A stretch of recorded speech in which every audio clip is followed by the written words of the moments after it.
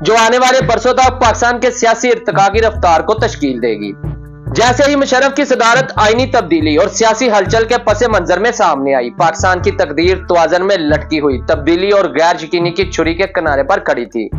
कानून साजी के कलम के हर स्ट्रोक के साथ मुशर्रफ ने पाकिस्तानी तारीख पर अपना अनमट नकूश नकश कर दिया, एक लाजवाल मिराज छोड़ी जिस पर आने वाली नस्लों तक बहस की जाएगी। सियासी साजिशों और कौमी तवक्कुआत के पस मंजर के दरमियान पाकिस्तान के जमहूरी सफर यानी 2002 के आम इंतखाबात में एक अहम लम्हे के लिए मरहले तय किया गया था। सियासी मंजरनामे पर सुप्रीम कोर्ट के फैसलों की संजीदगी से कबूलियत के साथ सदर मुशर्रफ ने आजादाना और मुनसफाना इंतखाबात की तरफ एक रास्ता तय किया, जो मुल्क की जमहूरी तर्ज हुक्मरानी की जुस्तजू में एक अहम लम्हा है। रिवायत को तोड़ते हुए मुशर्रफ अदलिया की कार पर ध्यान देने वाले पहले फौजी सदर बन गए, जो पाकिस्तान में जमहूरी असूलों की बहाली के लिए इनके अज़म का सबूत है। जैसे ही कौम ने इंतखाबी मुकाबले के लिए खुद को तैयार किया, अक्टूबर 2002 के इंतखाबात सामने आए, जिसका नतीजा मुशर्रफ नवाज मुस्लिम लीग काफ की शानदार फतह पर मुंतज हुआ। दोस्तों, कतई अक्सरियत से महरूम होने के बावजूद PMLQ की फतह ने मुख्तलिफ सियासी दलों के साथ मखलूत हुकूमत की राह हमवार की, जिसमें MMA की इंतहाई दाएं बाजू की मजहबी जमातें और लिबरल MQM शामिल हैं। इन इंतखाबात के बाद पाकिस्तान के सियासी मंजरनामे में एक जलजला बदलने का मरहला तय हुआ। मुस्लिम लीग काफ की जानब से जफरुल्लाह खान जमाली की वजारत उज़्मा के लिए नामजदगी ने इक्तदार की अलामती मुंतकली की निशानदही की, क्योंकि मुशर्रफ ने रजा कराना तौर पर एग्जेक्टिव अथॉरिटी की बागदौड़ अपने मुंतखब जानशीन को सौंप दी थी।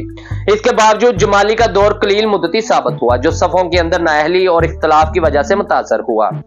अपनी इंतजामिया को बहाल करने के लिए एक स्ट्रेटेजिक इक़दाम में मुशर्रफ ने नए वजीर आज़म की तलाश में आगे बढ़ने के लिए अपने बाएतमाद चौधरी शुजात हुसैन से रुजू किया। वजीर खजाना शौकत अजीज की तकरीरी ने गवर्नेंस के एक नए दौर का आगाज किया, क्योंकि मुशर्रफ ने इक्तिसादी खुशहाली और सियासी इस्तेहकाम के दौर का आगाज करते हुए अपनी सरपरस्ती में एग्जेक्टिव इख्तियारात सौंपे।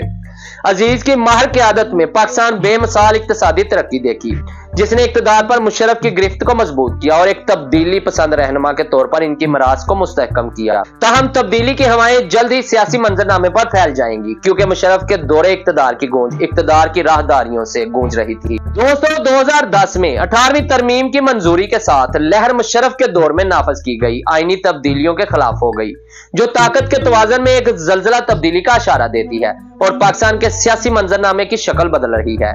जैसे कि तारीख मुशर्रफ के दौर की मिरास पर निगाह डालती है, ये जमहूरी तर्ज हुक्मरानी की जुस्तजू में मौजूदा पेचीदगियों और चैलेंजों की एक पुरजोश याददानी के तौर पर काम करती है।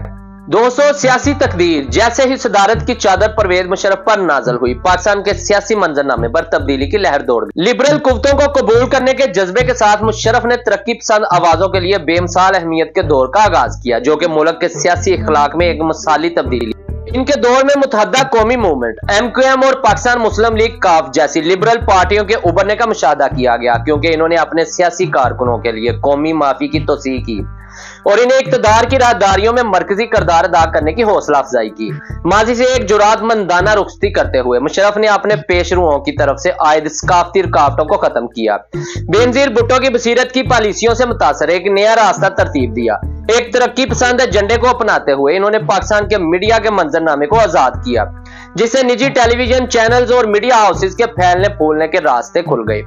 टेलीविजन ड्रामों, सिनेमा, थिएटर, मौसीकी और अदब में तख्लीकी सलाहियतों के मुतहरक इजहार के साथ फनून इनकी सरपरस्ती में परवान चढ़ा। खासतौर पर रॉक म्यूजिक ने एक निशात सानिया का तजर्बा किया, जिसमें बैंड ने मुल्क भर के सामीन को मशहूर कर दिया, जबकि मुशर्रफ खुद कौमी तराने की पुरजोश गाना में मशहूर रॉक बैंड जुनून के साथ स्टेज पर आए।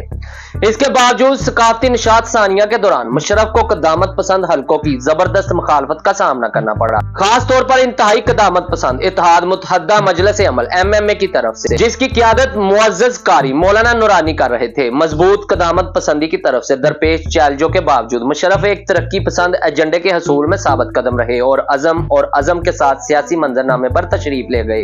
दोस्तों, तनकीद और तनाज़ात से बेनियाज मुशर्रफ ने बैनुल अक़वामी बरादरी के साथ बातचीत करने के मौके से फायदा उठाया। न्यूयॉर्क शहर में यहूदी क़यादत के इज्तिमा से पहले एक तारीखी तकरीर की। आलमी मरहले पाकिस्तान की तारीख की तारीखों में मुशर्रफ की सदारत बसीरत की क़यादत की तब्दीली की ताकत के सबूत के तौर पर खड़ी है। एक ऐसा बाब जो जुरातमंदाना इस्लाहात, सकाफती अहया और सियासी मुखालफत और बैनुल-अक़वामी जांच पड़ताल के दायरे के दरमियान तरक्की पसंद इक़दार के लिए पुरअज़म वाबस्तगी से निशानजद है। 11 सितंबर के हमलों के हंगामा खेज नतीजे में परवेज मुशर्रफ ने खुद को इंतहा पसंदी के खिलाफ आलमी जिद्दोजहद के मरकज में पाया।